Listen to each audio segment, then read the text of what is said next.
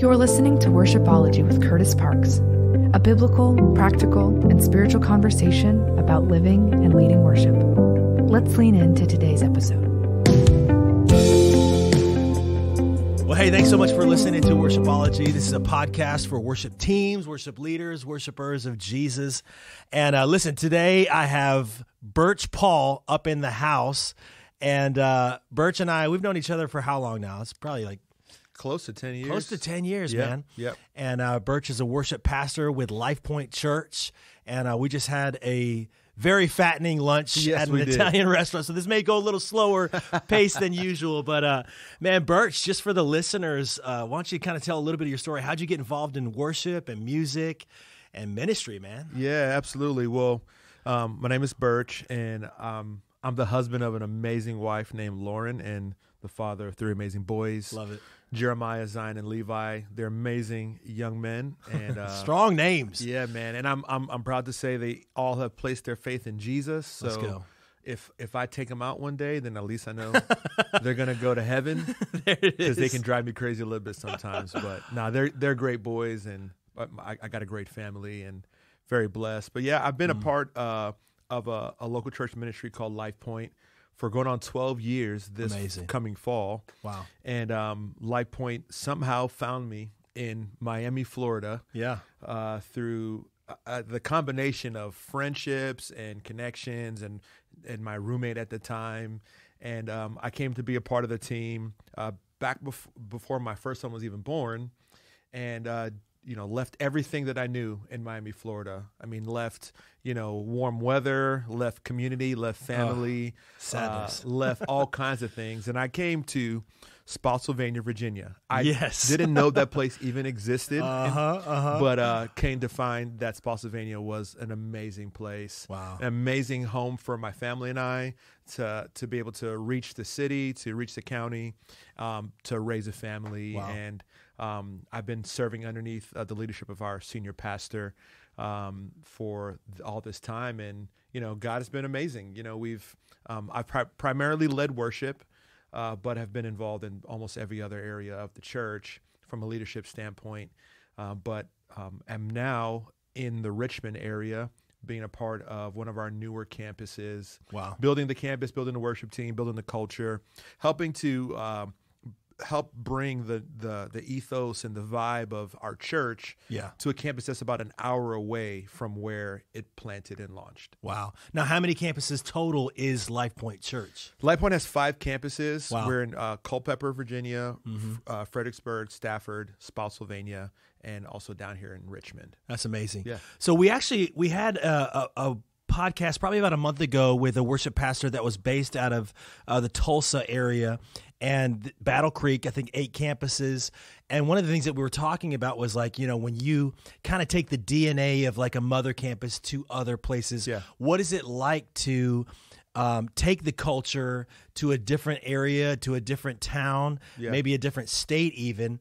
What's the challenges in that when it comes to the worship life? Like, are you guys doing the same set list at all the campuses, or is it just kind of like collaborative? What does that look like, Berch? Yeah, and it's interesting you asked that too, because every church expansion model has its own degree of difference, even if they're attempting to do it based upon a model that they're following. Yeah. Everybody's going to do it just a little bit different. And I think you got to find out what is the best for you. But for us, there's lots of challenges to keeping it feeling like the same church. I think inevitably you're going to end up having campuses that have a little bit of their own feel, a little bit of their own flavor, if you will. Yeah. But the best thing that you could possibly do is to allow the geographical identity to live, but the vision and mission identity to remain the same. That's really good. And so, I mean, one of the things that I know that we face as a challenge is that, Richmond being a much more of a city than it is compared to Fredericksburg, right? There's kind of this desire or this this innate thing in us that wants to pull towards certain city mission, diving into areas where the city is already in. And while that's important and noble, and it's absolutely what we should do, what we don't want to do is to veer away too far from what the type of local church ministry that we've always been. Yeah. If anything, we want to bring who we are to this community, because who we've been so far has bared fruit. Right. It's not that the brand is most important, and it's not that the name is most important. It's that the fruit. That's so good. The fruit actually shows us that it's worth replicating. Wow. The fruit being thousands of people placing their faith in Jesus, hundreds upon hundreds of people getting baptized every year, And so that, having a real intent for us, it's having a real intentionality on presenting the gospel clearly, having worship environments that call towards the lost, but also make sure the found is seen and known and ministered to, and really empowering people to do every work of the ministry. Wow. That's kind of the big part of who we are as a church, and we've tried to make sure we replicate that everywhere else, even though we can feel the temptation to do things a little bit differently because we're in a different place. And so I think you got to really make sure you dial those things in as best you can. That's really cool. So, as I heard you mention the 5 different locations that you guys are in right now, it kind of seems like you got a little bit of city, you got a little bit of suburbs, you got a little bit of even rural maybe. Yeah. What have you noticed as kind of the main differential points as you bring who you are to those different, not just places, but styles of life, like the different lifestyle that you have, whether it's rural, suburban, or urban, being in the Richmond area? What does that look like, man? Yeah, I think it's important, maybe not as supremely important, but I do think it is important that in leadership, the people of the community can see themselves. Wow. That there's a certain demographic that is, predominant in that area, that it would be represented in leadership at the church. Maybe it's the campus pastor. Maybe it's a worship leader. Maybe it's a coordinator who's on the volunteer dream team who is very much involved with the leadership of the campus. Yeah. When a person from that community comes into the church and sees themselves represented, they immediately feel like they can be a part of that community. Wow. I think it's beautiful for people to parachute into certain communities, and it's noble, and it is the Great Commission to go into all the earth. Yep. But I think as quickly as you possibly can, you need to find trusted people who can carry the weight of ministry that really look like the community you're in. So if you're in a community where there's a lot of boomers around living there, you've got to have some boomers who you trust that can be a part of leadership. If you're in a community where it's Latino, or it's a lot of West African people, like I don't have any objection with a person finding trusted individuals, and I think the key is trusted individuals to be placed in leadership that represent the community that they're in. That's so good. And I think that's definitely one thing, because there's a certain amount of trust that gets extended towards the church if I know that this church is not just Starbucks dropping in here trying to monopolize the ecosystem, if you will. It's like it's actually people who are from here. That's really good. Who live here, who want to be here, who their kids are in the school. They shop at the grocery store, the same grocery store as me. It's like I can see that you're part of the community, and there's some trust that I extend towards you if I see that you're living here and you're part of this community. Yeah, that's amazing. So when you're looking for, obviously as a worship pastor, one of the things that you're geared in is making that worship experience powerful, special, authentic to that community. Sure. When you're a part of a multi-site church and worship pastor, how do you find people? That's like one of the things that we were even talking about at lunch. We just moved up here 8 months ago. And, this isn't Nashville. This isn't D.C. where my last 2 homes were. Yeah.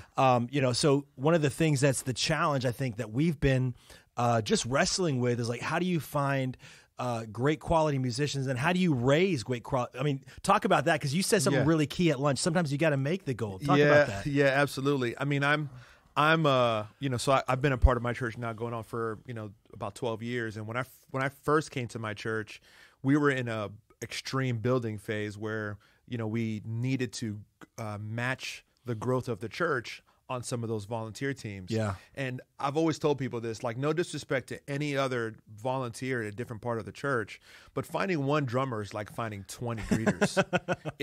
And if you're a worship leader, you know what I'm talking about.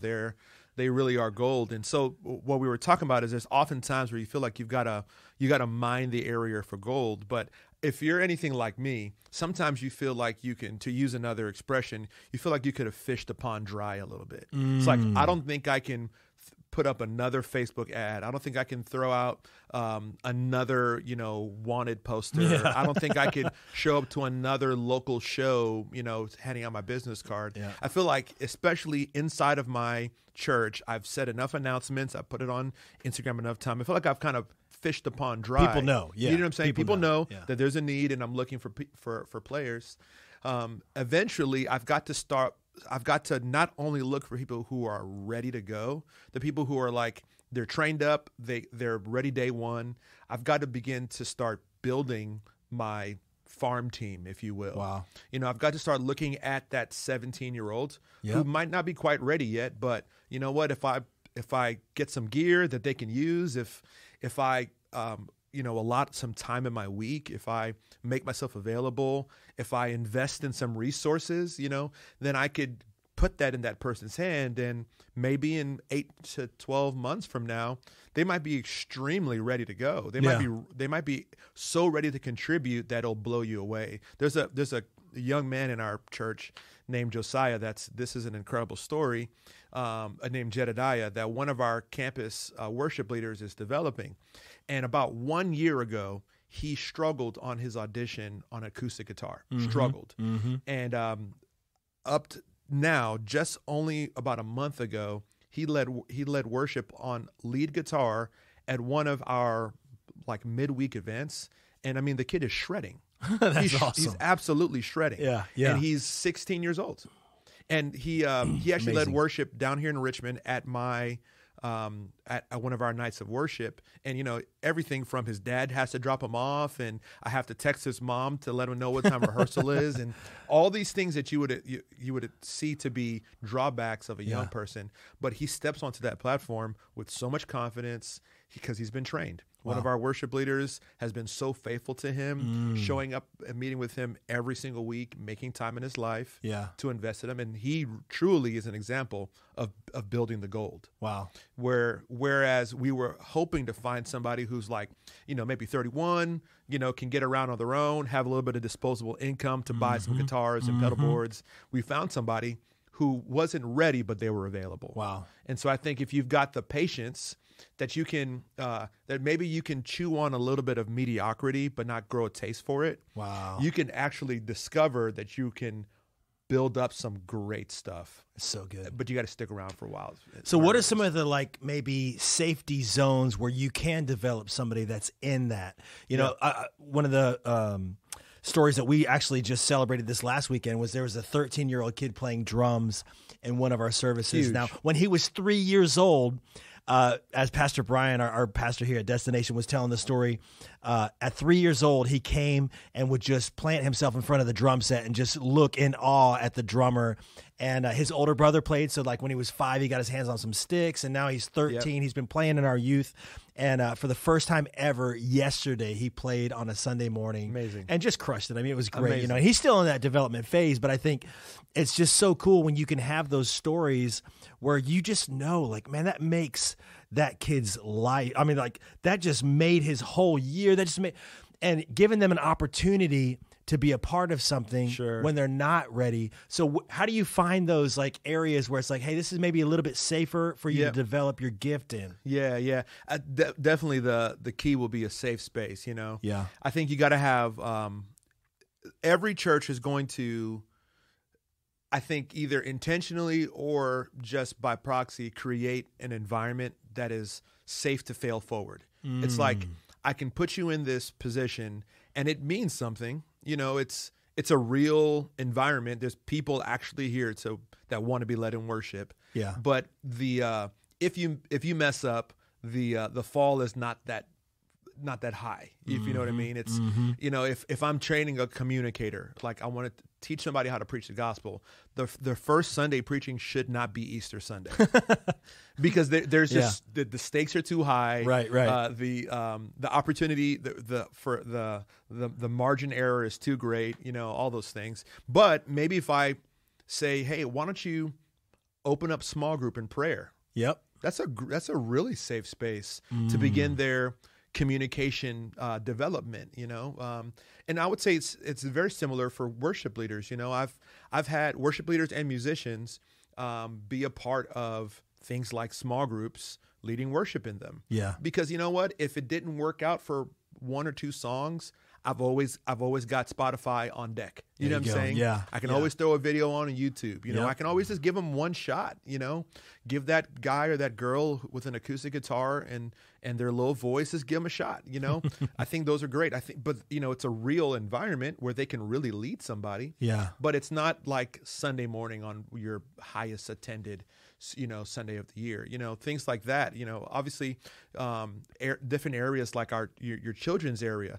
Kids are way more forgiving for the lack of expertise and excellence than an adult might be, who's bringing their coworker for the first time ever to church. Yeah. And, Johnny's up there bombing, you know what I'm saying? Right. And right. So, but you go in the kids area, throw on some tracks, you can start to develop your stage presence, you can develop your ability to harmonize, and you've got the safety net of a fully produced track being played from your graphics computer and whatever that looks like, and they're able to sing along and really sing. Don't just lip sync. Yeah. Like, actually sing, learn the song, memorize it, get accustomed to transitions and, setting the song up and helping people respond to God in worship throughout the course of the song. And without all the pressure of leading a whole band. That's a great way for a worship leader to get some really quality reps. That's really good, man.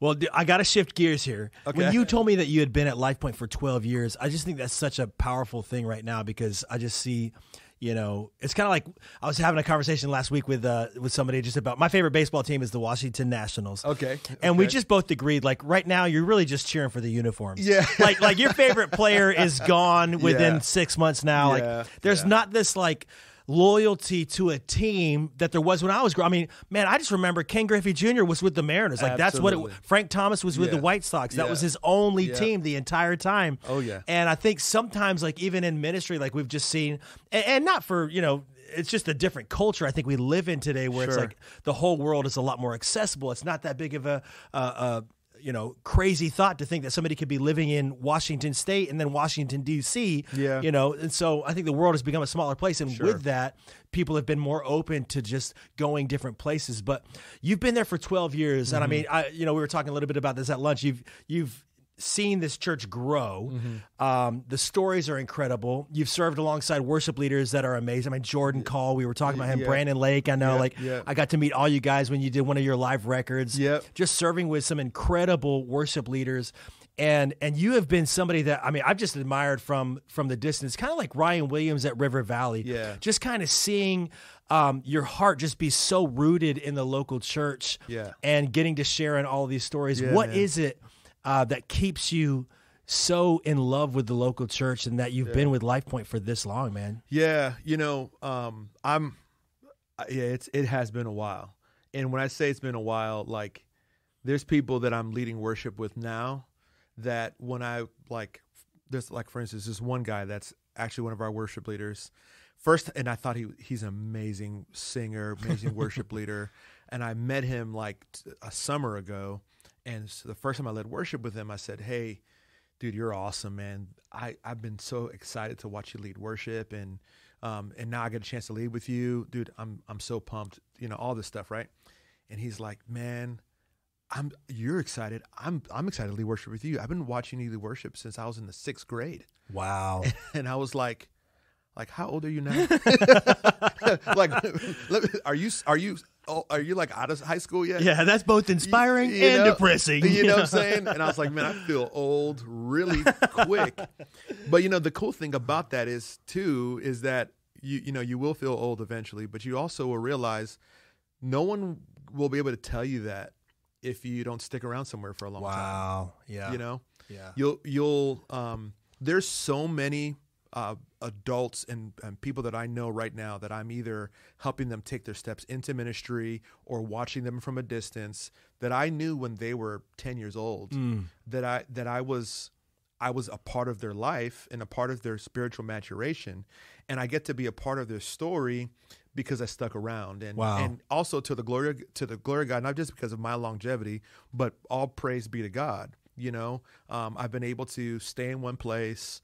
I've been able to been loyal to a church, faithful to one wife, and amazing, I've been man. able to see all these things. Yeah. Stories really do embolden you and strengthen you. Like we were talking about this over lunch. Like hearing these stories makes you want to just stick around for more. Yeah. Makes you want to see, and on top of that, being committed to the local church. Like I'm a true converted Christian. Like I didn't grow up in church. I didn't really have a Christian background. Like I came to faith in Christ radically. Wow. I was headed in a completely different direction. The first time I came to church, it was because I was looking to meet a girl. She told me that if you come to my church, we can go on a date afterwards. And I was like, bet, I'm coming. And I showed up to the church and I smelled like smoke. Yeah. And I stumbled into this place, and instead of being met with condemnation and judgment, I was met with arms open in love. Wow. And I was genuinely converted to Christ. And so that genuine conversion, coming by way of the local church, it grafted me into something that it's very difficult for me to find a way out of. Wow. Even if that's, maybe I'll do some other things on the side, or I'll have some independent business ventures, or, whatever the case may be. I can say without exaggerating the fact that even if I came off of full-time vocational ministry, I would still be as involved as possible in the local church. Wow. Because I believe in it that much. I believe in the power of the local ecclesia. I believe in the being the representation of the bride of Christ and in a community, and what a strong church can mean for a community. And so having the opportunity to be part of all these stories and be a part of all of these lives being changed, I just feel so connected that it's beyond just a feeling thing. It's a commitment. It's kind of similar. It's akin to the way that I've committed to my wife. Yeah. Whether it's high or low, because I've had plenty of highs and plenty of lows with my church. And I am committed to building up the kingdom of God through the local church. And, I do pray that it's for the long haul at this current church, but whether it's at this current church or another, I just believe in the local church, and I'm thankful to be a part of it. That's so cool, man.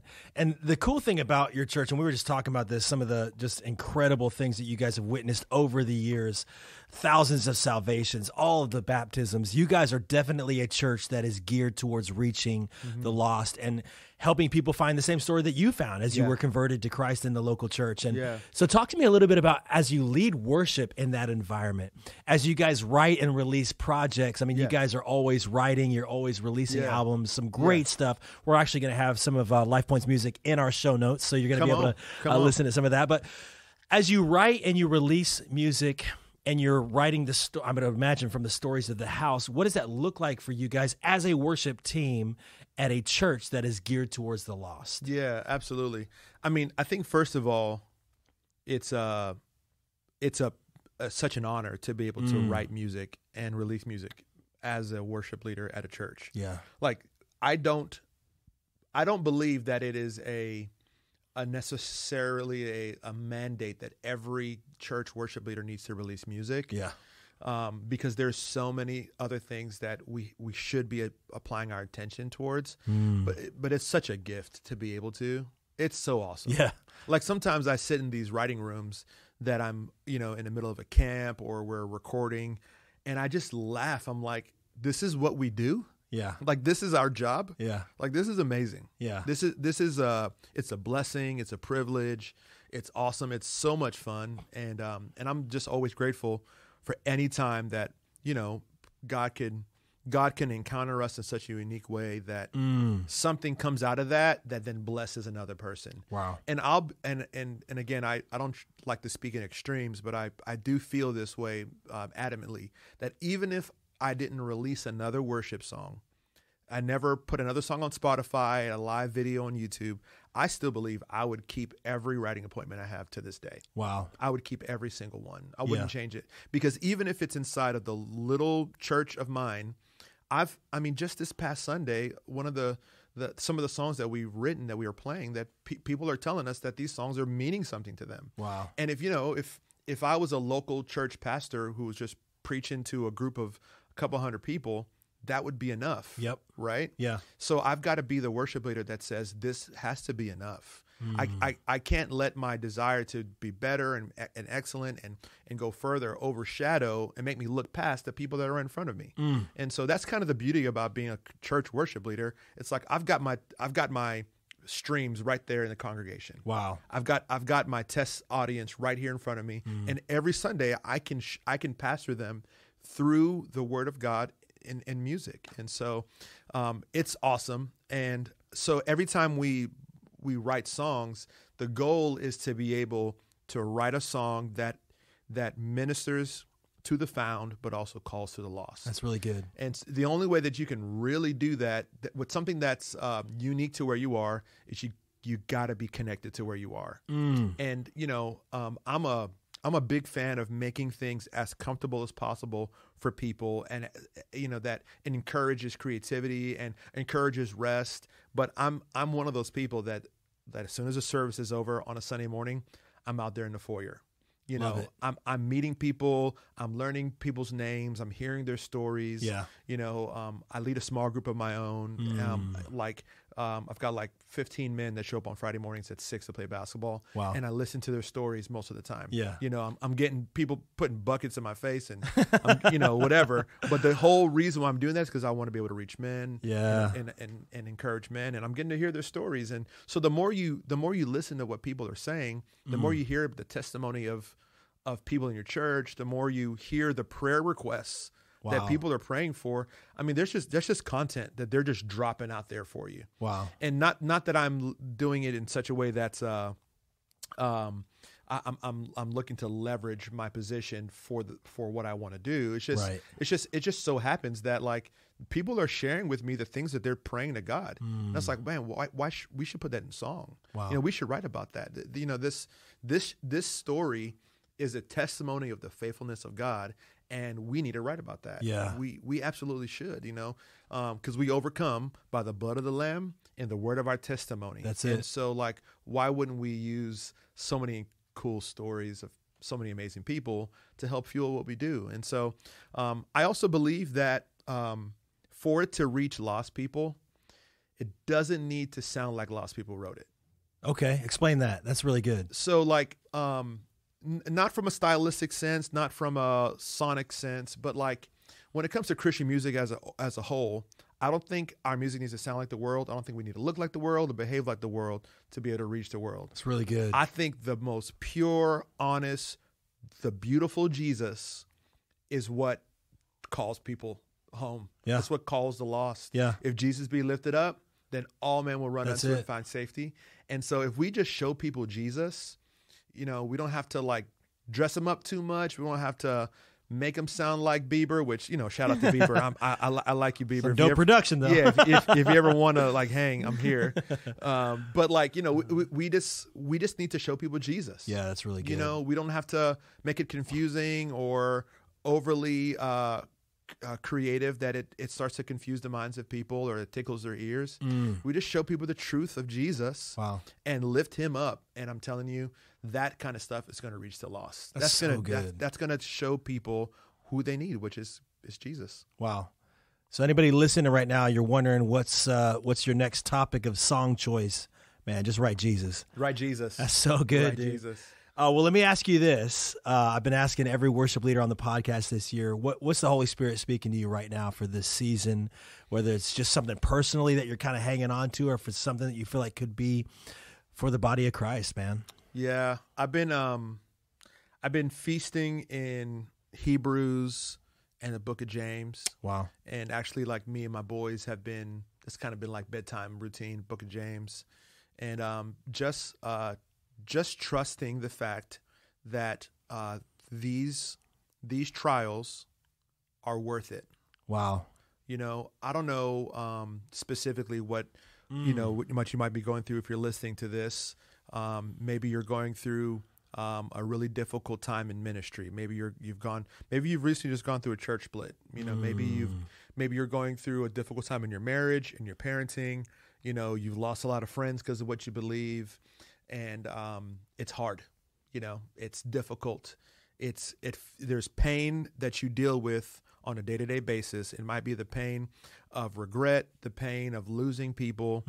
But I do know that the Bible instructs us to remember that consider it pure joy when we face trials of many kinds, not because we're facing the trials, not because the hard times are good, but it's because it's building something inside of us. Wow. God wouldn't want us to walk through this soft and cushy life if he set in front of us difficult things to do. Yeah. I've heard it say like this, hard times make hard men. And and so if you go through difficult things, it's going to build something in you that's strong. Wow. That's resilient, that has an evidence of being refined. And so sometimes that pain in that relationship, the loss of that opportunity, the struggle that you're walking through, maybe the isolation that you feel, is building something in you to be able to put into the world the thing that maybe you're missing. Wow. And so I'm just encouraged to know that this will be worth it. It will be. So good. You can't see it right now. It's hard to reconcile it in the moment, but it will be worth it. Wow. That word resiliency has come up so many times this year. And I think you're spot on with that, man. I think the trials are worth it, not because of the trials, but because who we walk through them with, man. Yeah, absolutely. Berch, you're the man, dude. Yeah, appreciate it, Great man. time at lunch. Great time over this conversation, man. So absolutely. Make sure you check out Berch. We're going to put some show notes to Lifepoint Music. We're going to put some show notes on how you can connect with Berch. It's been a joy, man. Thanks, man. You've been listening to Worshipology with Kurtis Parks. To learn more and to find resources for worship leaders and teams, you can visit kurtisparks.com.